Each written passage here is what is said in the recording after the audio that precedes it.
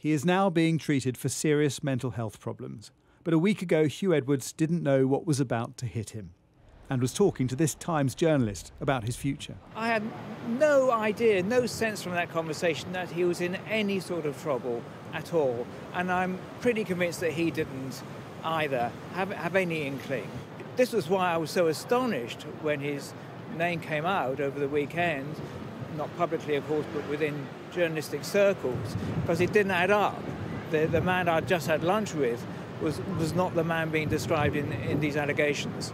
But it's emerged even before the Sun articles. BBC journalists had been looking into allegations against their own presenter, leading to Newsnight reporting allegations from BBC staff that Huw Edwards had abused his power, sending inappropriate messages. Is it legitimate to investigate the private life of somebody with a high public profile? I mean, as late as last night, BBC Newsnight was running new allegations against Huw Edwards, even after the announcement that he was in hospital.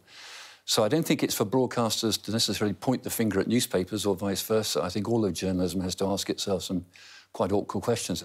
Media organisations are always asking themselves not just what their audiences want to know, but what they have a right to know and what's private. Failures within a publicly funded organisation fall into the right to know category. But the behaviour of one of its top stars, well, that depends on the allegations.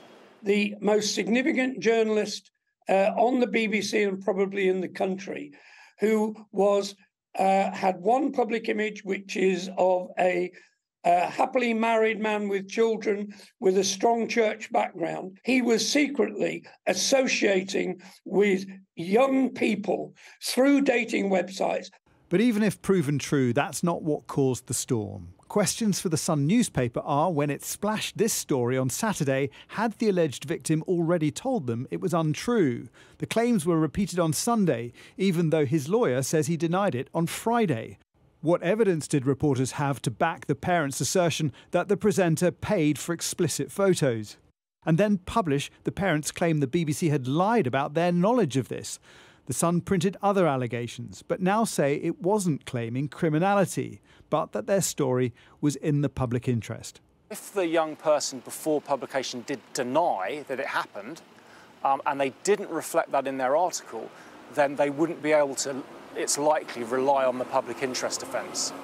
But the Sun's journalism has left the BBC investigating its highest profile newsreader and whether its own procedures helped cause this crisis. Jason Farrell, Sky News.